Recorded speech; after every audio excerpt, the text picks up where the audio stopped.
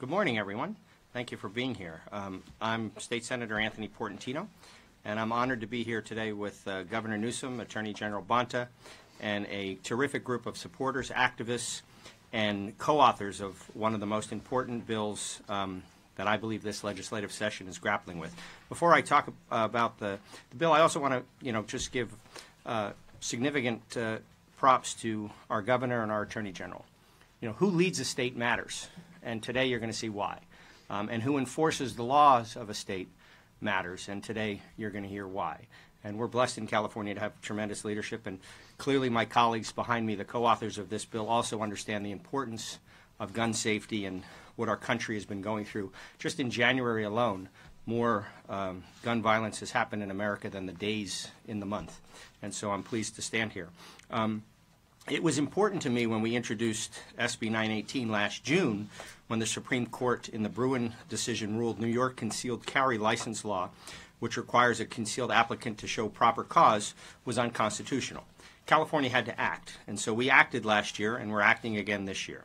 It's more important today as we amend this critical bill to include improvements to California's existing concealed carry weapons regime in response to that Bruin decision. And this bill, which will be California law, will be even more important to the future. As we look back and remember that we came together at this critical hour to ensure that our laws remain a blueprint for the rest of the nation. And that's important because people are watching what California is doing, and that's why we're leading. I was recently asked, why is it so important for California to lead on sensible firearm reforms, and why was I so passionate about doing it? Well, the answer is very simple.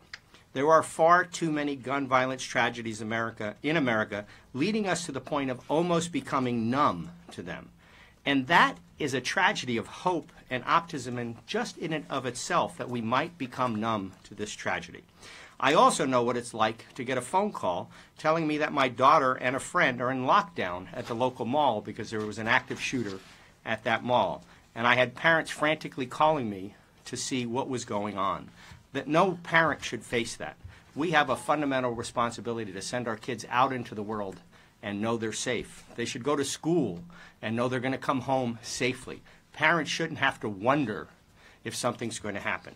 So today I want to acknowledge all of the co-authors of SB 2 who are here today, and some who had prior commitments, and I know one is sick. So we have Senator Blakespear, who campaigned on sensible gun laws, and she's here with us, so I want to give her a shout out. Senator Bradford is also a co-author of this. Senator Min is a co-author. We have Assemblymember Gibson, Assemblymember Wicks, Assemblymember Carrillo, Assemblymember Gabriel, Assemblymember Bonta, not to be confused with the other Bonta, Assemblymember Bauer-Cahan, Assemblymember Petrie Norris, and Assemblymember McCarty are all co-authors of this bill.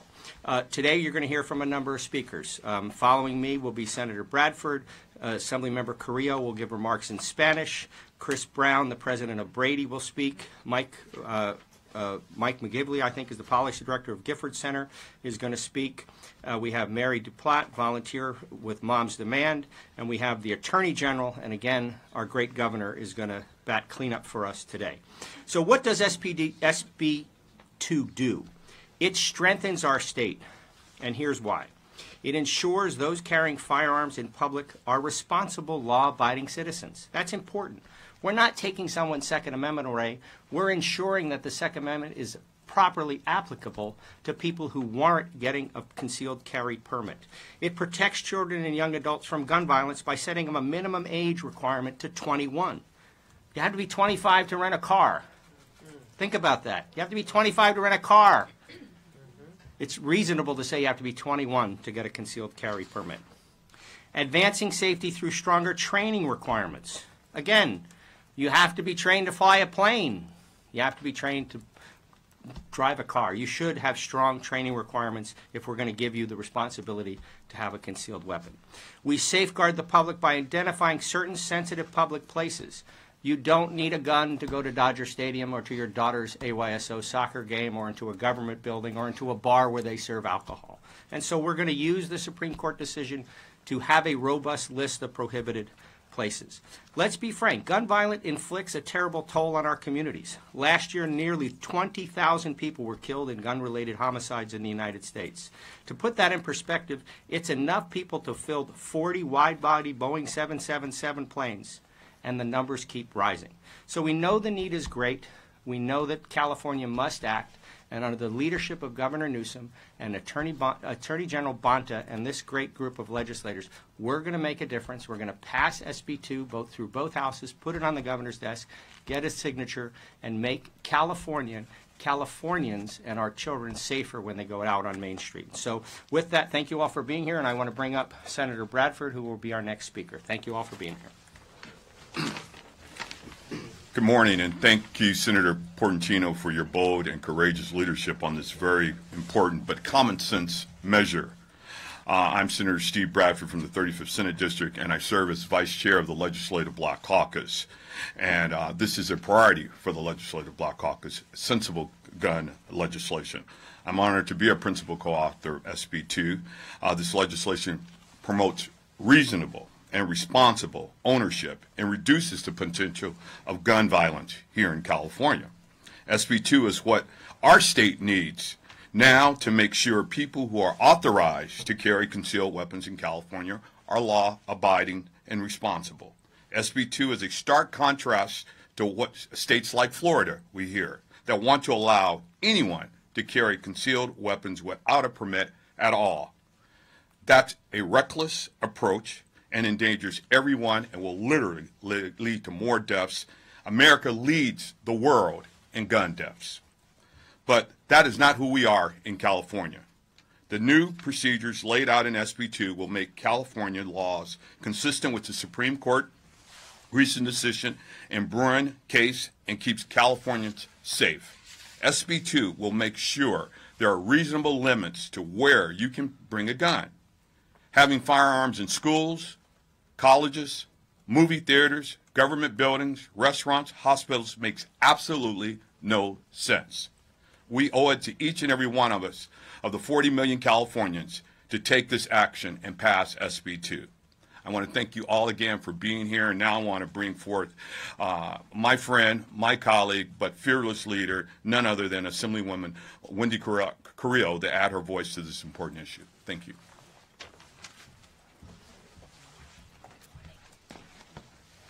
Good morning. Buenos días. I will be providing some Spanish commentary. Buenos días, mi nombre es Wendy Carrillo. Yo soy la representante de la Asamblea del Estado del Distrito 52, representando la ciudad de Los Ángeles y el este de California. También soy la comisionada de parte de la Asamblea a la Comisión de Salud Mental del Estado.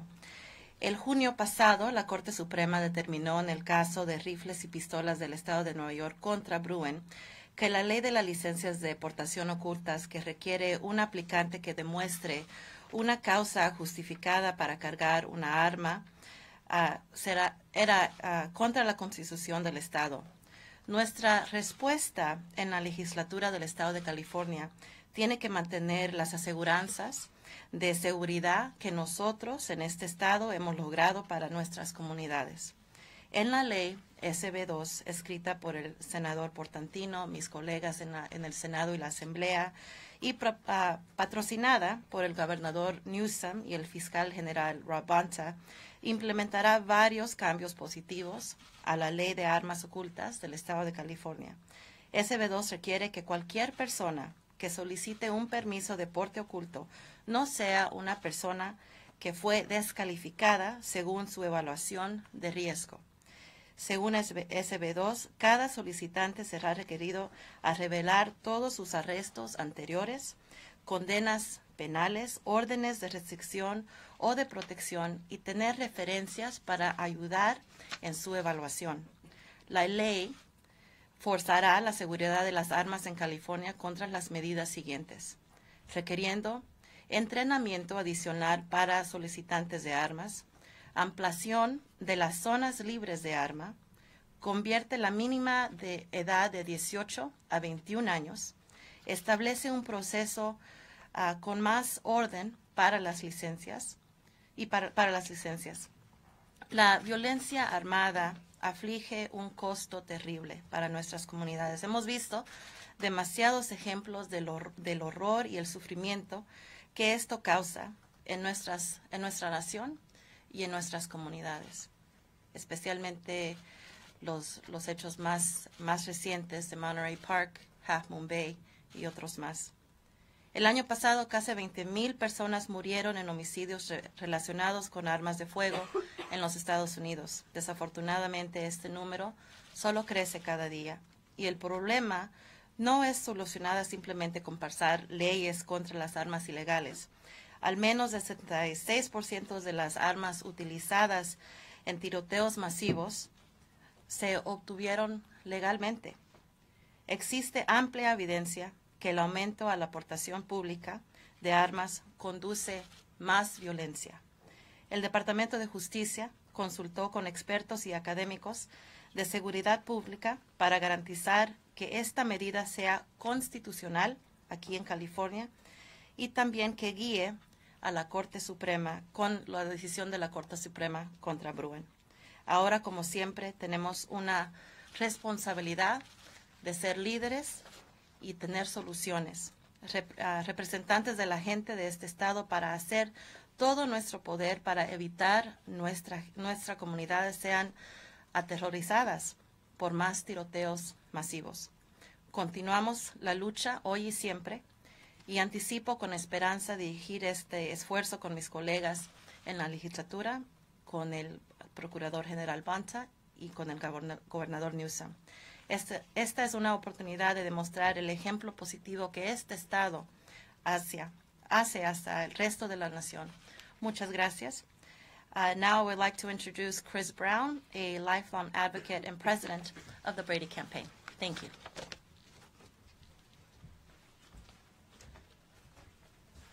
Hello, everyone. I am Chris Brown, president of Brady United Against Gun Violence, and it's a pleasure to be here today with so many incredible leaders in the fight for safety, for the fight for people's lives. And California, like in so much else, is really leading the way, thanks to the leadership of Governor Newsom and Attorney General Bonta and the champions in the state legislature, like those behind me, and certainly Senator Portantino. Thank you. Thank you for everything you're doing to lead the way. And we saw this last year with the passage of forward-thinking and important bills passed by the legislature, signed by this governor, the strongest ghost gun law, and the industry accountability bill, which is so very important to this movement. And again here today, in the wake of several preventable tragedies, your leaders in this state are taking action. And it makes a difference. It makes a real difference. In fact, California has the 7th lowest firearm death rate in the country, and the firearm death rate in California is 36% lower than the national average. Of course, we are all reeling from the horrific tragedies that we've experienced here in the state, but stronger gun laws save lives every single day. And in fact, between 2016 and 2018, California's gun violence restraining order law prevented 58 mass shooting threats. There are people alive today in this state because of the actions taken, and this is no exception. SB 2 takes massive steps in protecting California residents from the disastrous effects of last year's Bruen decision, which overturned New York's permitting system that had been in effect for a century. And now states like California are making sure and reacting to that because this goes against the idea of guns everywhere in this country. And what we're seeing is updating and improvement in California's already strong concealed carry licensing system through SB 2, but will create a more comprehensive and thorough vetting system.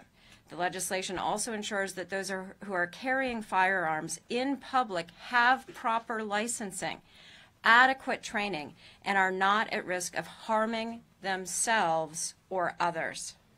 Also importantly, this legislation will ensure that guns will not be allowed in sensitive areas, including, just as examples, playgrounds, amusement parks, bars, preschools, child care facilities, all forms of public transportation, hospitals and care facilities, public event spaces, parks and athletic areas open to the public, and more.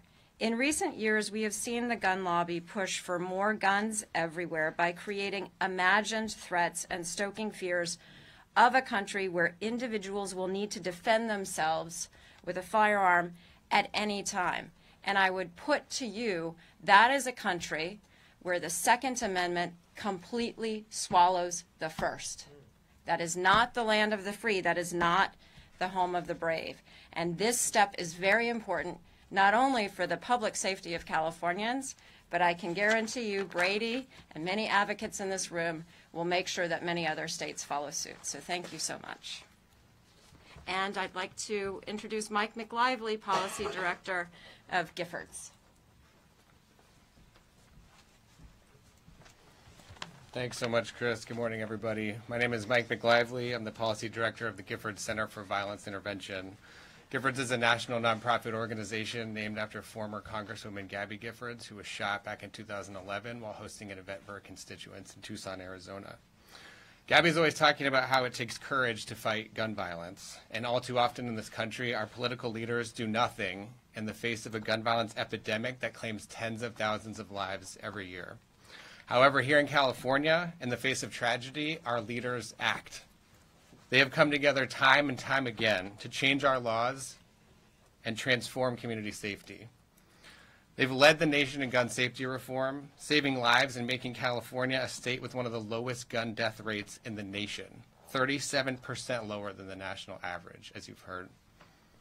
And today that work continues, for although we have come a long way, we are still not immune to the tragedy of gun violence. As we know, communities across California are grieving at least 26 people murdered in mass shootings in just one single week. And so many of our communities, especially communities of color, know painfully well the daily toll of shootings that never make the national news, but that nonetheless leave a wake of trauma and loss and human sorrow. Here in California, we are fortunate to have leaders who are committed to ending all forms of the gun violence epidemic.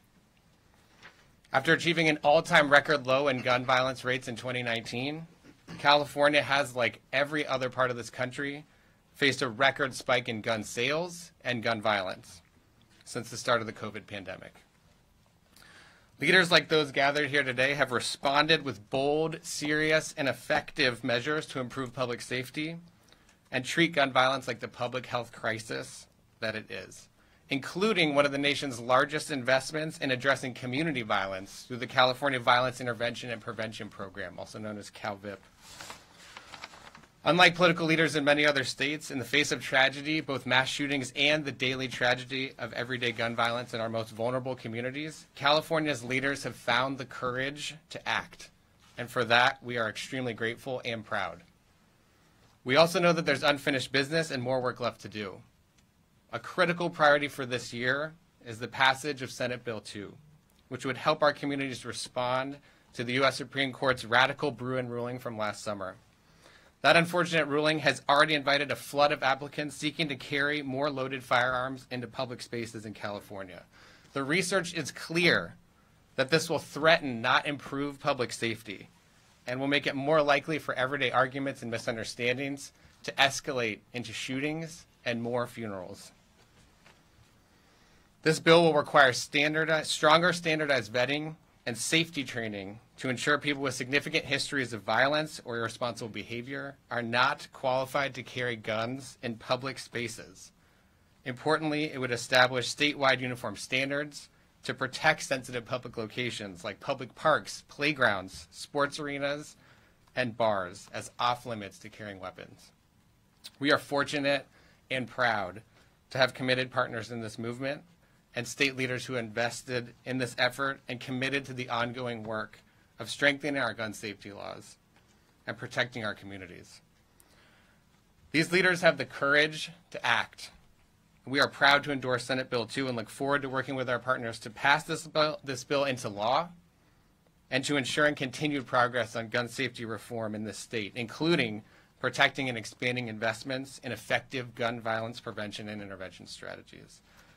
Thank you so much, and it's now my pleasure to introduce our next speaker, Mary Duplass, who is a survivor of gun violence and a volunteer with Moms Demand Action. She's the survivor lead and the Students Demand Action chapter lead here in Sacramento.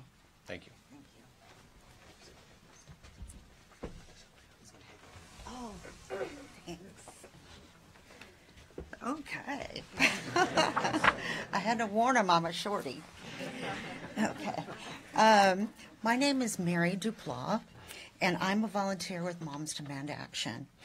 My heart aches for the families impacted by the recent mass shootings in our state and the fear and sadness that follows in the wake of such senseless gun violence. I am also painfully aware of the hurt felt by so many families torn apart by gun violence, whose stories do not make the news. My daughter, Lorna Clark, died in 1988 at age 19 after she was shot and killed by her boyfriend in Chico, California. Lorna was a beautiful, talented young woman, an artist and an actress. In the year before her death, she was accepted into the first California Summer School for the Arts, a prestigious summer school. There she was recruited by several colleges. She chose Chico State. It was such an exciting time for her, for all of her family. She moved to Chico, but she never got to attend a single class. She never got to have a family. She never got to reach for her dreams. Her life was senselessly cut short by a gun. The last time I saw Lorna in person was when she was testifying before a legislative committee on behalf of the California State Summer School for the Arts at the state capitol, and her art was on display there. On that day, I got my last hug from my daughter. It's still painful all these years later. Lorna and our young people are the reason I stand here today. Enough is enough. California leads the nation in the fight against gun violence, yet there is still work to do. It's up to us to stand up to the gun industry that floods our communities with guns and puts their profits before our safety. We must pass Senate Bill 2. We need to do everything we can to ensure that hidden weapons are kept out of sensitive places where guns don't belong. And we need to make sure we don't let people who are under restraining orders or who have had a recent history of violent behavior carry guns in public. I am grateful to stand with these champions like our Governor Newsom, our state lawmakers, and our other allies in this fight. I know that California can lead the way, and I thank you for being here. Now I'd like to introduce California's Attorney General, Rob Bonta.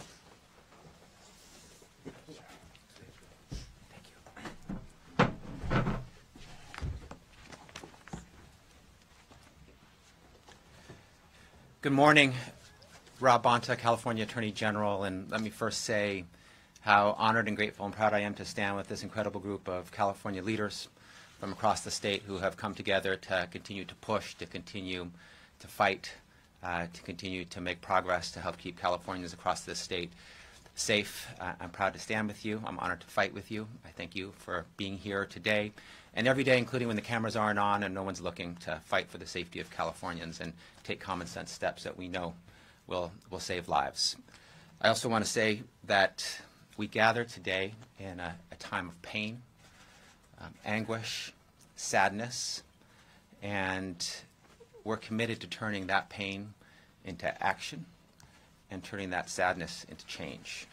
And so, again, grateful for the team that we have here. Special shout out to Senator Portantino for his resilience, his commitment, his tenacity to continue to fight for a bill which we know is important to keep Californians safe. If you have not been moved by the need to end gun violence in recent days, if you're not scratching your head asking why, if you're not searching your memory banks and determining what are our next steps, then you have not been paying attention. We have in America a internationally unique tragedy and epidemic when it comes to gun violence. Only here do we have gun violence at this level. It's only here do gun violence tragedies happen as frequently as they do. And we know that we cannot accept the unacceptable. And here, this group, California, is saying we won't. As we wait for other states and the federal government to do their part, to act. And let me be clear, they must act. They need to step up. And it's easy. Do what California is doing. Simple. We have the blueprint. Copy it. You don't need to recreate anything. We've done it. But while we wait for them to do more to keep Californians and Americans safe, we're going to act. We're going to do more. We're going to fight. We know that enough is enough. Enough families, children, loved ones, mothers and fathers, brothers and sisters, sons and daughters, we have lost to senseless gun violence.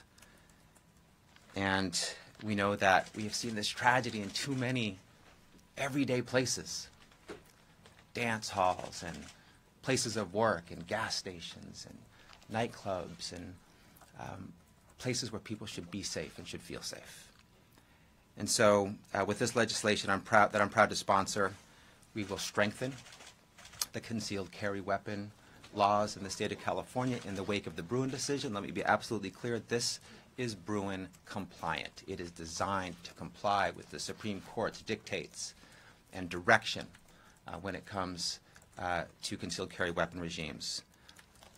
The Supreme Court has made clear there are two pathways where we can make progress to keep Californians safe and people safe, that we are not in a regulatory straitjacket, the very words from the Supreme Court case, that we can identify sensitive places where concealed carry weapons should not be carried, and that we can also have fair, objective safety evaluations before we provide a concealed carry weapon permit to an individual. And so we are saying if you recklessly break the law, if you are an irresponsible individual, you should not be allowed to carry a concealed firearm in public. You should not have a license to put our loved ones at risk, period, full stop, end of story. And that's what this bill does. And this bill, this approach, it's about the facts. Here are some facts. Guns in more places make our communities more dangerous. Fact. One recent study found that right to carry laws, where there are unrestricted or less restrictive permitting regimes, increase violent crime involving a firearm by 29%. Here's another fact. You are more likely to become a victim of crime, including a victim of gun violence, in states like Texas, Tennessee, and Alabama, where you can carry a gun in public, essentially unfettered. Another fact. California has among the strongest gun safety laws in the nation, and we have one of the lowest firearm mortality rates in the nation. That is not dumb luck. That is not accident. That is not happenstance. It's not even correlation. It is causation. We have lower firearm mortality rates because of our stronger gun safety laws, period. It's a fact. It's not debatable. And today with this legislation, we're going further. We're leaning in. We're going to save more lives.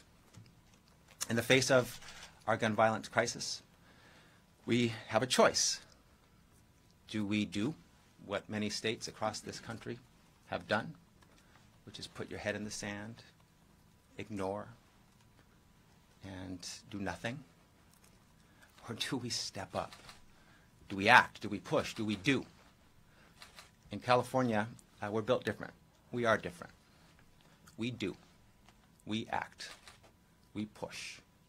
We will not accept the unacceptable, and we will do everything in our power that's constitutionally compliant to protect the safety, health, and welfare of our children, of our families, of our communities throughout the state. That's what we're doing here today, and I'm proud to be part of this incredible team. And with that, let me introduce our great governor, who has shown time and time again his courage, his strength, his commitment. He has called out the hypocrisy in other states, and he has promoted unapologetically the values of our state, the great governor, Gavin Newsom. Thanks, Billy. I was saying, I'm quite literally have nothing to add. Not figuratively, actually, literally, nothing to add except gratitude, appreciation for all of those remarkable leaders, Senator Portantino in particular, Attorney General Rob Bonta, who drove this effort last year and will be driving it as we initiate the new legislative session this year. To all of those that hold perhaps an even more extraordinary title, and that is leaders with moral authority, those with moms that demand action, and Brady and Giffords. None of this is possible without you. None of California's progress in gun safety has been possible without your extraordinary leadership and your capacity to distill the essence of what this is all about. And I will assure you, having spent the latter part of the last 10 or so days visiting with victims of violence, 2 mass shootings, one in Half Moon Bay and, of course, Monterey Park,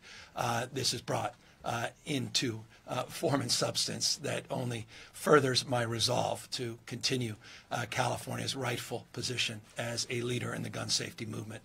It has been said, but let me punctuate the point that was asserted and reinforce it. The national conversation in gun safety has been led by the state of California, going back to, you could argue, the year of my birth, 1967, May, where we began the process of advancing common sense gun safety reforms. 1989, the assault weapons ban leadership that emanated out of the state of California. In 1994, the national assault weapons ban by our own Senator Dianne Feinstein after the tragedies of the 101 California shooting. We continued to recognize with humility that we can do more and better, and was punctuated as well that we did just that last year with the ghost guns legislation and extending liability to manufacturers of these weapons, particularly weapons of mass destruction. We continued that leadership with remarkable leaders behind me that led an effort around marketing to children, and just the outrage as a parent of seeing blue pacifiers and pink pacifiers used in ads to promote JR-15s so that young children, babies, can learn the muscle memory that is required when they're old enough or perhaps unfortunate enough to be in the possession of a weapon of mass destruction, an AR-15 type platform.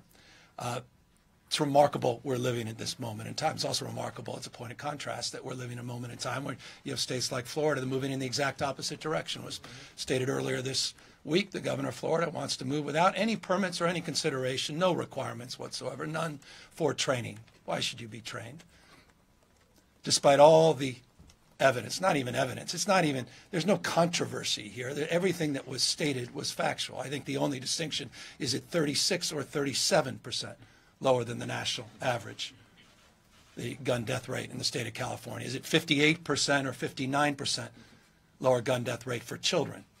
Are we the 7th lowest or the 44th highest in terms of safety related to gun safety? Those are the only distinctions in the data. Gun safety saves lives. More guns, more lives lost. The data is overwhelming. You saw in the dissent of this New York decision that reinforced by the justices that pointed out more handguns, more suicides.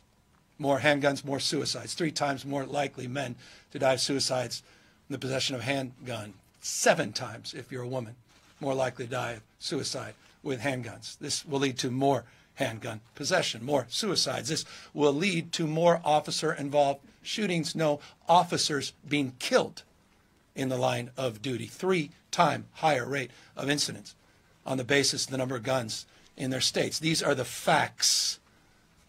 They're not only in evidence, they're well understood by those that are open argument interested in evidence. It's not understood by the ideologues, and that's what we're up against. The history-only ideologues that go back to, well, their selected history of what the world looked like in 1790, when there were, 4 million people living in America. Biggest city in America, New York, I think had maybe 33,000 people. Predominantly rural, farmers. This history-only approach, you're seeing it over and over again. We look forward to Judge Benitez's decision. It's already written, where he's likely to overturn our assault weapons ban. Stay tuned. That's a preview of things to come in the next few weeks. Large capacity magazine clips. That will likely be thrown out by these same ideologues. We saw Judge Nelson, great Trump appointee, who talked about revolutionary armies and how young men were the ones that stood between freedom and tyranny, presumably somehow equating those that are doing the same with, AR-15s or other assault weapons to those with muskets. I mean, it's perverse. The whole thing is perverse. And the selectivity of the history-only approach is well understood by those that, well, are willing to understand history. Read the dissent on this decision for a master class in understanding the absurdity of the decision that forces us to the position we're in today, where we have to remove the word may and insert the word shall. Shall provide this right, as they assert, but with conditions and caveats that I think are quite thoughtful and learned, based upon reality, lived reality, based upon public safety and the need and desire to keep you safe, keep our law enforcement officers safe, to keep people that are struggling safe. And so that's what brings us all here, is that spirit. And I couldn't be more proud of the remarkable leaders that are assembled here today once again. There's an elephant in the room. We fell short last year. No one's naive about that. There was one disappointing thing about a remarkable legislative year. It was that we fell a little short. That's not going to happen this year. No question about that. And that's because you've been given up, and you're not going to give in to that cynicism. So we're here with absolute confidence and expectation. You can write that one. Write that check. Take that, what's the old phrase? To the bank. I will be signing this legislation. I don't think that. I know that. So you can ask me how. I just do. It's just going to happen because of the folks behind me and because it's the right thing to do.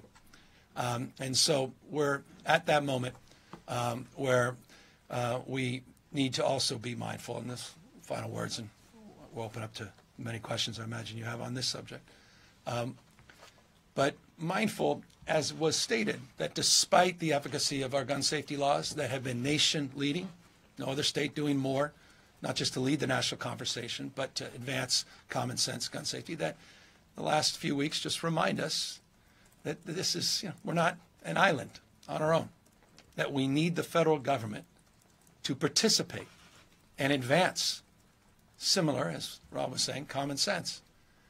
But it's hard. I was there at Monterey Parks thinking, is this a 2 or 3 day national story? And the next day I was in Half Moon Bay saying, is this a 1 day story? Well, why don't you check your national feeds? 50 plus mass shootings was stated so far this year. 50. There's, I don't know how many days in January, 30, 31? 50 so far. 50 plus, 1,500 people just gunned down, and it's just become so normalized. We're just not going to allow that. We're going to continue to do more and do better with humility. We're going to continue to assess what did or did not occur as it relates to those mass shootings that have been well chronicled, understand what we can do to complement the work, because it's solving for a pattern. We're trying to solve for a pattern. And we're not going to we're going to fall prey to the predictable response to every shooting. Well, this law in this case wouldn't have solved this issue. There's a pattern. And California's been solving for a pattern, and it's working. We're saving lives, but we have more work to do, and this is part of this effort. And I couldn't be, again, more proud to be with all of you at this time, and I cannot impress upon you more how much I look forward to signing this bill as soon as it gets to my desk. With that, we're here to answer any questions you guys may have. The list of places that concealed weapons would be banned is very long in the bill. There is a notable exception that says if business owners or churches put up a sign that says guns are okay, then that's allowed. So I'm wondering why that was included, and do you support that? Well, let's talk to our author, who's more eager than anyone to answer that question. You know, you've heard a number of us today. First of all, I want to say thank you to the governor and thank you to the Attorney General for sponsoring this legislation, because it's going to get through in a robust form because of their expertise and their passion. So I just want to make sure we're clear about that. You've heard many of us use the word reasonable, common sense, prudent. We want this to be constitutional at the end of the day. This is not window dressing. This is to put a strong bill on the governor's desk that's going to withstand the legal challenge that's sure to come. And by having that provision, you can't argue that it's a total prohibition. You can't argue that it's somehow so prescriptive that people can't have some sovereignty over the issue. And I think that's a legal nuance that I think helps it with constitutional muster. And I don't know if the AG wants to comment on that from his perspective as well. But that's well, let me just say that the sensitive site component of the bill is super important. Again, following the blueprint of Bruin, there are quite a number of reasons or whys behind the sensitive sites, including protecting children in places like parks and schools and playgrounds, making sure that we don't have guns in places where alcohol is served, and also making sure that there aren't guns to intimidate others from exercising their rights, like the right to vote in polling stations, or the right to free assembly, or the legislative process in government buildings. So a lot of important reasons behind the sensitive sites. I don't want you to just see it as a list. There's a why behind every one. It's been thought of. And when it comes to some of the private property locations, of course we have private property ownership rights. The default is concealed carry weapons are not allowed. If you affirmatively state that you, on your own property, want to allow them, then the bill allows for that. You also know that there's a component in the New York law that's very similar, that's being appealed right now. We have an amicus brief that we filed from the California Department of Justice that in support of that position. We think that strikes the right balance between property ownership rights and gun safety in a broader regime that will keep people safer. Is there anything else specific that you changed, either Senator or AG, to address this question of constitutionality and sort of try to head off legal challenges from last year's bill? The changes in the bill are not significantly substantive from last year. I mean, the AG's office did a very, in my opinion, a good job of sort of using the Bruin decision and the opinions of the justices to craft what we have. So there's an exemption for sheriff's department employees. That's a prudent exemption. That's different from last year. There's a change in if you're at a school site, making sure that you have to lock your weapon in your car. You can't take that lockbox into the school site. That's another one of the changes from last year. So they're not, and then raising the purchase age, making clear it's consistent with other California law that you have to be 21 to purchase a gun. Those are the three big changes from last year. But the roadmap that Bruin provided is what the Attorney General's office and Alleged Counsel have used to craft what we're at today. Can I ask about the 21 age? Because last year a federal appeals court overturned one of the laws that California has already passed, trying to raise the age for selling semi-automatic weapons to 21. So that seems to raise questions about whether the 21 age also puts this bill into legal jeopardy. What is the reason for setting that age at 21 instead of 18? I can't say we're not looking at that case, because we are, but we do feel that the way it's crafted in SB2, it will withstand constitutional muster. And again, we do have the general gun purchase age in California to 21, and that still is the law of California. So it's consistent with California law, and we think it's going to withstand constitutional muster. Senator, why no urgency clause on this bill? There was one on SB 918 last year.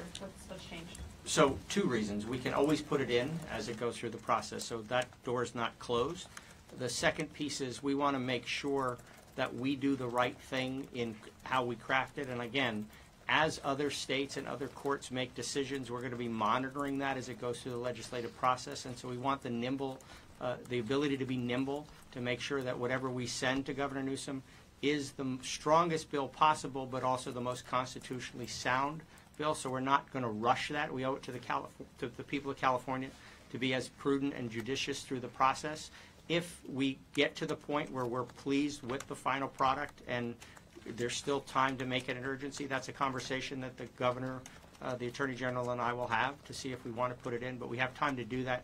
But let's start by just focusing on the policy and getting it through the process. Attorney General Bonta, you were on the floor of the Assembly when this bill kept striking out late at night, and I'm wondering what the conversations were among members. What were the concerns with this piece of legislation for those who were not willing to get it through?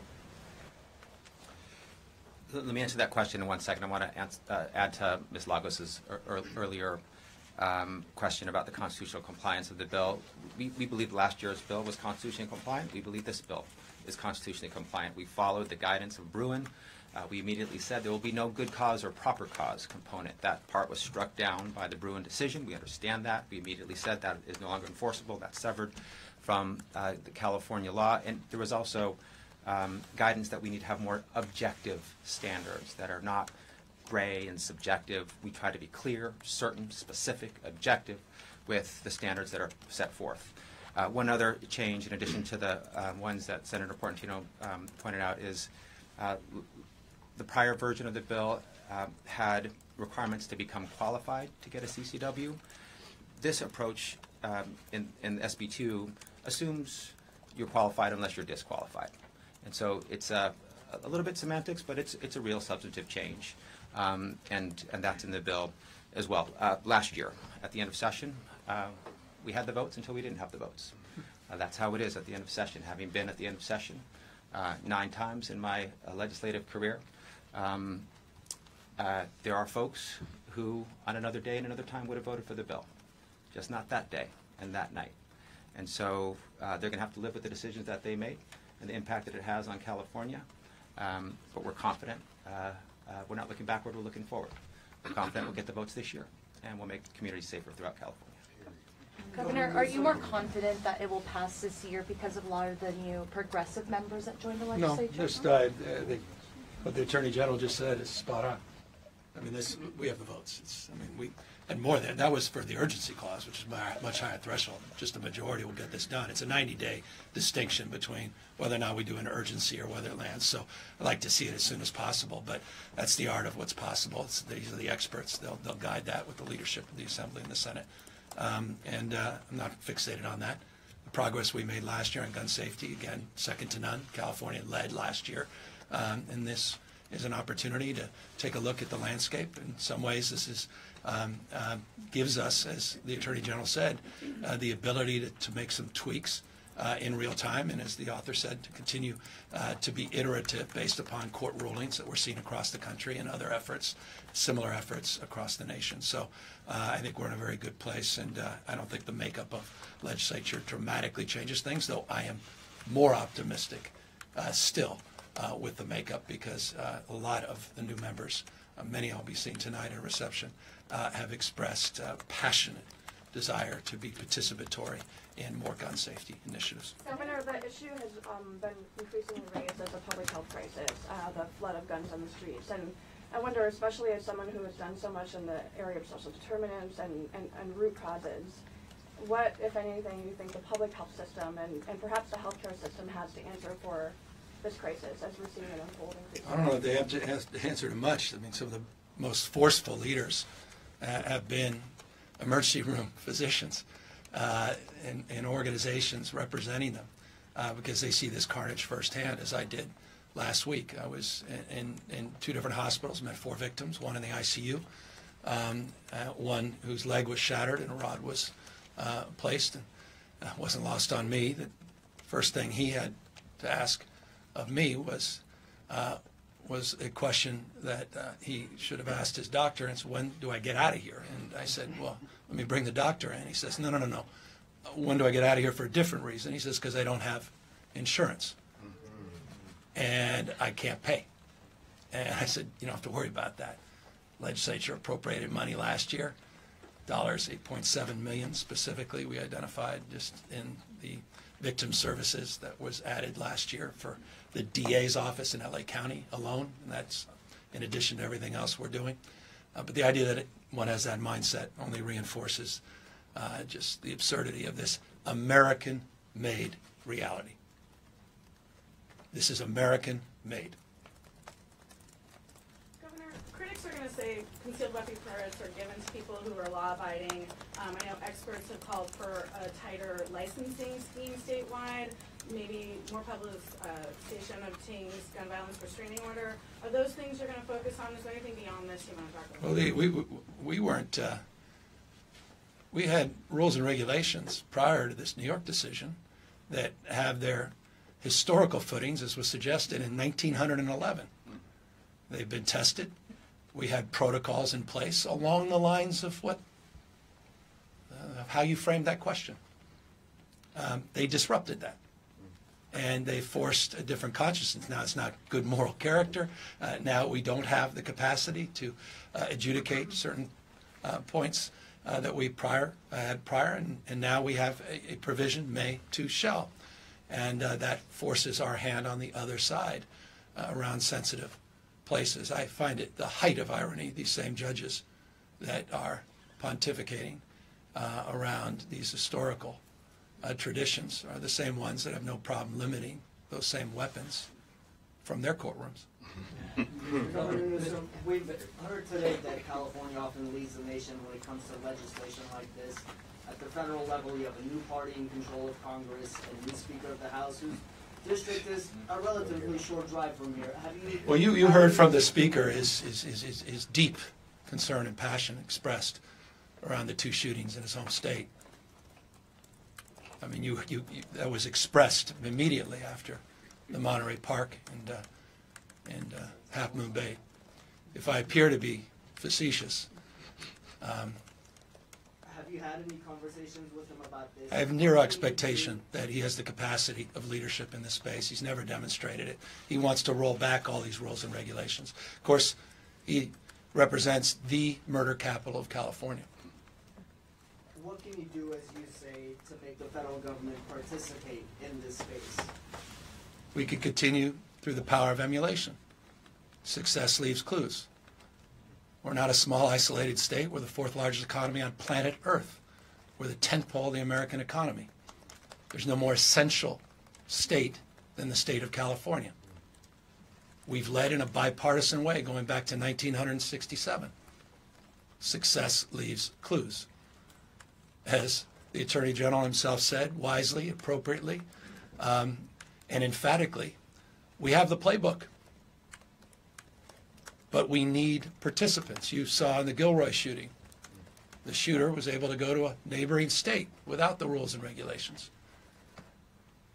So this is a national disgrace. It's a national epidemic. It's American-made. We've chosen this reality. We've chosen this reality. It's happened on our collective watch. And they're choosing this for their kids and their grandkids. They're choosing to put law enforcement in more harm's way. They're choosing to put victims, young, innocent people, in harm's way. They choose that as they sell fear around crime. They sell calm around these perverse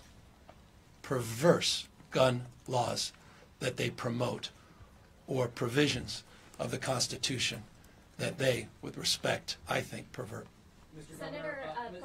Governor, for the folks down in the Central Valley, the Selma police officer was just shot and killed. I know you released a statement on that today. Of course. I know the district attorney in Fresno County was released a statement which she did not appear to be very pleased with. She blamed, I believe, AB 109, and it's commonly called as a prison. Why does she blame herself? She should blame herself. I've been listening to this for years from her. She has the prosecutorial discretion. Ask her what she did in terms of prosecuting that case. I'm sick and tired of being lectured by her on public safety. Sick and tired. So with all due respect to her statement, she should be ashamed of herself and she look in the mirror. And the Tulare County Sheriff. I know that after the Goshen mass shooting a few weeks ago, he is asking you to look into the death penalty for gun violence assailants who target babies or infants. Do you believe that is a good or bad idea? I think we should find the perpetrators.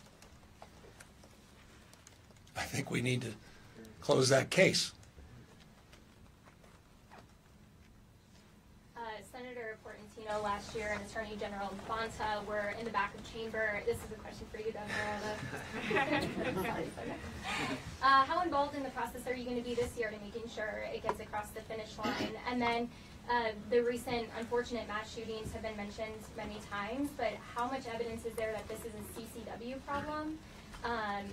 And can you respond to criticism from Republicans and Second Amendment groups that California should instead be looking at the criminal? I appreciate it. It's what I was alluding to a moment ago.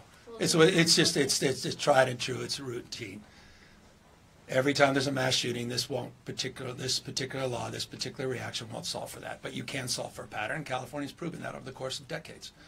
We have solved for a pattern more than most other states. Demonstrably true, 37% reduction, or rather lower gun death rate than other states, 67%, I think, in the 2020 data, than Texas. Last place I want to be is Texas. And these judges, Benitez and Nelson, who was on that 21 age, want to turn us into Texas. We're going to fight back against that and those instincts and those Republican talking points over and over and over again. Pablum. Complete pablum. But is there evidence that the recent spate of mass shootings is a problem with the CCW process in California? We're analyzing those particular instances, but none of us, not one of us, came up here today on this topic asserting that this was in response to. This was a bill that was part of our legislative package last year. We've made some modest tweaks that we think are consistent with the, we think, a very bad ruling, the United States Supreme Court last year. And we are moving forward this year with conviction.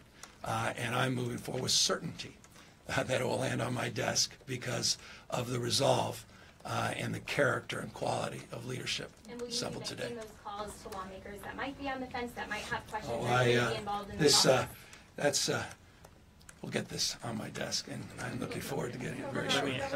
Hold on one second. Let me answer. Evidence of the governor's presence today. It shows this is a priority to this governor and to this state. And let me just sort of juxtapose that with some other governors. We have a governor in Florida who is going after Black History Month as a priority. We have a governor in Tennessee who's going after pronouns as a priority. This governor is going after sensible gun safety for the people of California. That in and of itself is laudable and makes a difference. And the fact that we're here talking about a legislative amendment with the Attorney General and the Governor and a slew of legislative leaders shows that this is important. And as far as the effectiveness, it's all of these gun legislations that work in concert with each other, that complement each other. We know the statistics work. There are way too many guns in too many hands, and that is a prescription for disaster. Can you know on Tuesday if your law prevented something on Tuesday or Thursday or on Friday? You don't know what specific day, but you know in the aggregate it makes California safer. And to have a governor who recognizes that behind the data and the science and says, you know what, everything we know points to the needle going in this progressive direction, makes a difference, and I'm going to go out there and lead, we should be proud of that. And we know it makes a difference. Governor Morgan Ryder with Tegna Stations, you speak about solving for a pattern, and there is a pattern with domestic violence and mass shootings. Yep. Depending on what research group you look at, anywhere 50 to 70%. Domestic violence is not considered a violent felony in California, so I'm wondering where you stand on the push, I know from Republicans, to try and change that. Well, as it relates to the issue of guns and the relationship to these shootings, I'm very proud of California's leadership on the restraining orders. I'm very proud of California's leadership on relinquishment, the voters of the state of California, and an initiative, Prop 63, advanced relinquishment at adjudication, to address the backlog, particularly for people not just in domestic violence incidents, but across the spectrum. We expanded it beyond that scope. The violent restraining order was supplemented last year with money to promote the program. I think it was 11 plus million, my recollection, to encourage its utilization, and we've seen that. We've seen a dramatic increase in the number of people. You're referring, I believe, to an initiative that was approved by the voters, Proposition 57, and provisions that in the past have been loosely defined. I'd have to get more specifics about what any new proposals there are before I comment specifically on that. So that was the last question. I just want to say that a number of my colleagues out here have other gun legislation that they're going to be introducing this year. Stay tuned. This is a team effort that's going to work together to make California safer. And thank you all for being out today. And thank you, Governor, and thank you, Attorney General, and thank you to the activists. You know, we owe it to the activists and the survivors to do everything we can. So thank you all for being out today. Governor Newsom, one more question.